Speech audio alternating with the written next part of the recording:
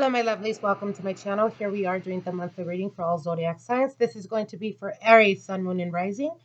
I want to apologize, first of all, because of the quality of this video. As you guys can see, I'm actually recording from my laptop. I'm trying to get these messages across as soon as possible as we are, celebrating May the 1st. So I wanted to do this as soon as possible and not wait a second more.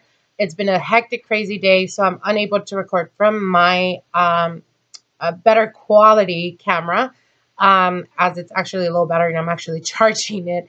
So I am definitely getting this through, regardless of a bit of difficulties that I've been encountering throughout the day. It's just been a crazy, hectic day, one of those days. Anyways, so I hope you guys enjoyed this reading, and let's get right into it. I've already shuffled the cards. I've already broke them down and cut them for time purposes. So let's get right into your reading, Aries.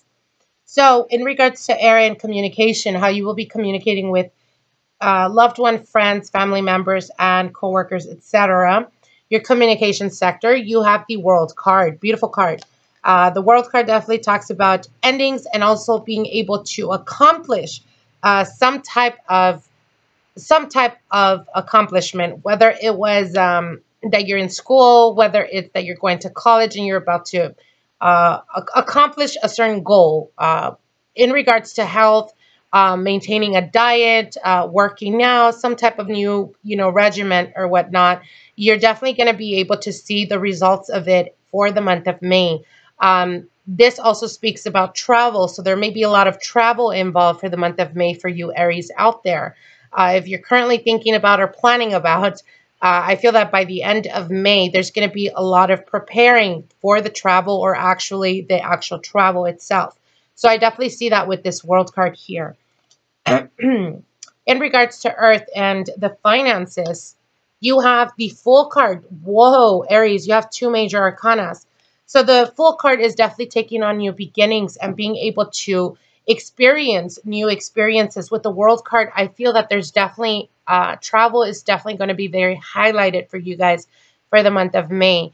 And the Fool card definitely travel towards places or people, even meeting new people from different parts of the world that perhaps you've never been exposed to. Perhaps you're not aware of their culture or something like that, but it's going to be very enticing, very exciting for you.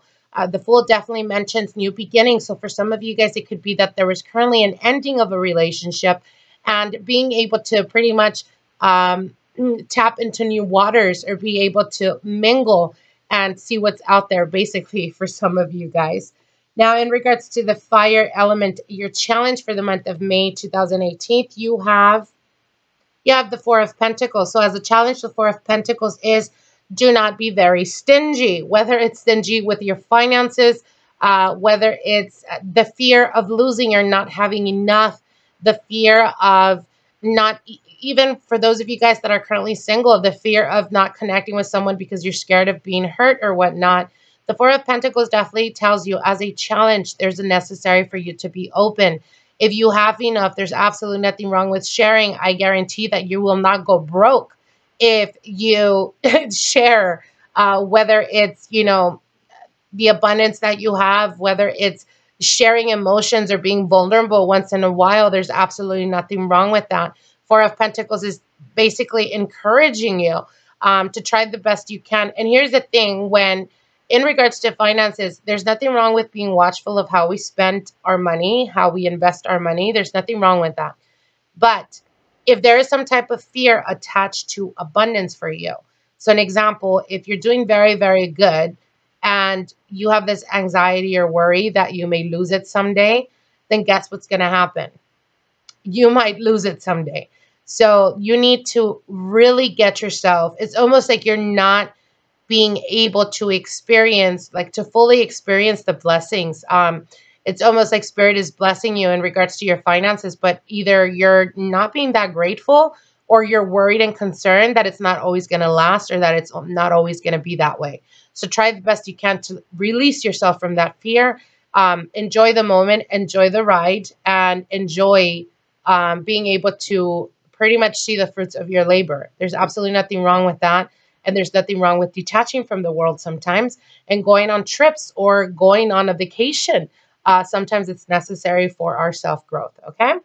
So in regards to your water and emotions, you have the Page of Wands. So the Page of Wands is definitely talking about having a lot of communication. For those of you guys that are single, you may be communicating with more than or more than two people. Pretty much getting to know them. There's absolutely nothing wrong with communicating and going out and having fun if you're not particularly just, seeing someone in particular. If you are, in fact, in a long-term committed relationship, the Page of Wands definitely talks about being open and not being shy about how you communicate your fears, your desires, what you're wanting from the relationship. There's a need almost to take on the quality of the Page of Wands. And the Page of Wands is a person that perhaps when, if you're 40 or 45, perhaps you're not as spontaneous as you once were. Perhaps you are more careful, more methodical about how you approach relationships. And there's nothing wrong with that because obviously experience, does prevent us from making the same stupid mistakes we've done in the past. Nonetheless, there's absolutely nothing wrong with feeling butterflies. There's nothing wrong with growing or feeling that you're growing attached to someone. That's usually what happens. That's usually what happens in a relationship. So again, take the approach of when you were younger in regards to love and romance, because I definitely do see a lot of movement for the month of May for you guys. Okay. And finally, your spirit's advice. This is the overall message, Aries. Wow. Beautiful cards.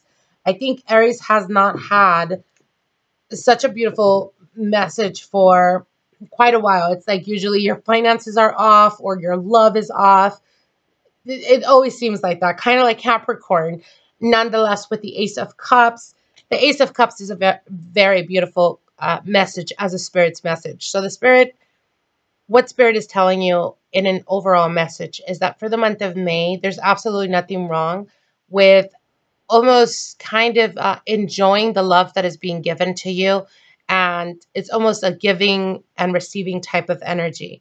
Put the same effort that they're putting in regards to whether it's friends, whether it's family, whether it's your loved one. If they're putting effort, put the same amount of effort into it so you can really be able to rejoice in the mutual love that is being given and mutual opportunities and mutual understanding and mutual compassion for one another. And this is in every single aspect of your life. Be grateful for the blessings that you have because there's definitely new beginnings coming for you in the horizon. Okay. So I hope you guys enjoyed this reading. Like, share, and comment. If you have not subscribed, I highly encourage you to do so. And we'll see each other soon. Bye.